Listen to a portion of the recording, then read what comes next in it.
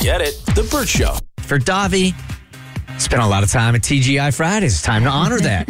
Hey, Irish pubs, TGI Fridays, every different kind of bar you can imagine. Like, Bert, you worked at Taco Bell, so this is dine-in and fast food. Like, all of this is happening to all the restaurants right now, and it is heartbreaking. I saw a sign out front of a restaurant this past weekend that just, like, about made me cry. And I just want to talk about some of the things that I have noticed over the last couple weeks. A few weeks ago, was in line at McDonald's in the drive-thru. I saw somebody throw an entire cup of Coke back through the drive-in window, like at the person that handed it to them. I saw it go flying, get flinged through there. And then I pull up next to pay, and I'm like, are you all right? And the girl's like near in tears. She's like, I'm fine, ma'am, I'm fine. You know, and I'm like, this is, what the heck? And then at another restaurant, I see a woman order from the table next to me, orders Diet Coke with extra ice. So the server, because we're on a patio, has to go all the way in. She gets the Diet Coke. She gets a full cup of ice so this woman can have extra ice on the side. She brings it out, and the woman's like, I wanted it in there. And she's like, well, I brought it on the side, ma'am, so you could, you know, facilitate that yourself. Put in as much as you want, right? Yeah. She's like, so I have to pour it in? So while the server's taking the rest of the table's order, the woman who has a full Diet Coke, like, didn't even take a sip. She just wanted to prove a point, starts putting the ice in, and it's spilling over and making a mess. And she's like scoffing, like, see, I shouldn't be doing this. You know, like, it's your job. Yeah. I can't be trusted to do this. Look at what a mess now. So then the server had to make an extra trip to bring out napkins because this broad wanted to be salty. Another thing I noticed, and it was at this restaurant where the heartbreaking sign was, is it's a table that's like done, and the server's trying to bust their table, but it's a really long picnic table style out on the patio.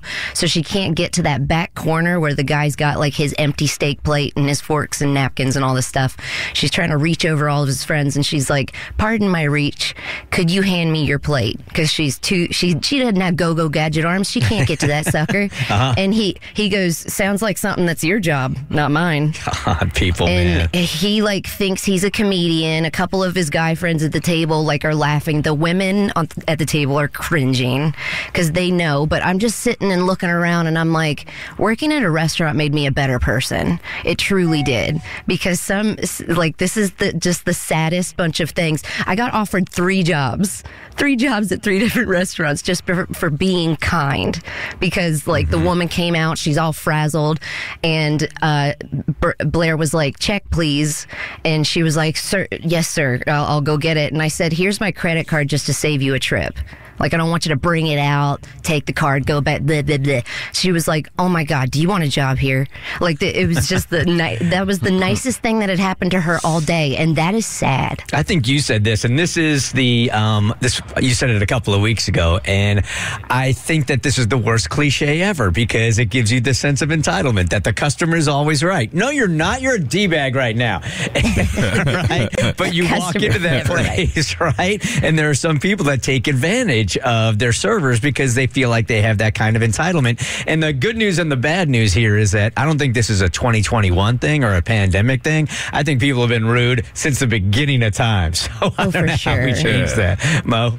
People have definitely always done this, but the sad part is I feel like it's worse now because it goes viral and you get the clout from it. So like people are going out of their way to be rude on purpose now. And I think maybe the pandemic made everybody miss restaurants. So now that they're going back to them, they're like, I have a butler now. I have a servant.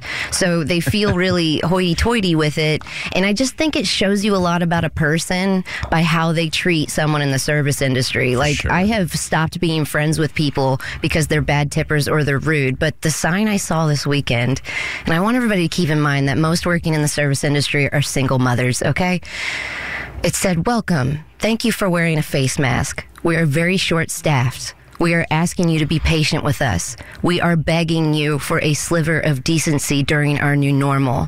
I know you had a bad day. Do not take it out on us. Yelling will not help the situation.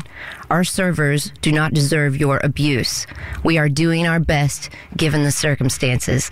Please be kind. Is that not the saddest thing that you've ever seen while you were waiting at a hostess stand to be sad? I think this should be America's new slogan. Just a sliver of decency. Just a sliver. We're not even looking for we're not even looking for full time. Not even half-time decency. We're just looking now. We're at a point where we're just looking for a sliver of decency with it. Just a sliver. That's all we need. Not asking a lot, but yeah, thanks for letting me take this opportunity to remind everybody that a lot of restaurants are very short-staffed right now. So be kind, save them trips, tip 20% minimum, and then they're all hiring. So get your kids jobs there because it'll make your children a better person. Amen. And keep in mind, a lot of people are going to be going to restaurants this weekend, and it's going to be packed, and people are going to be stressed. So that's a great message going into the weekend. Get it? The Burt Show.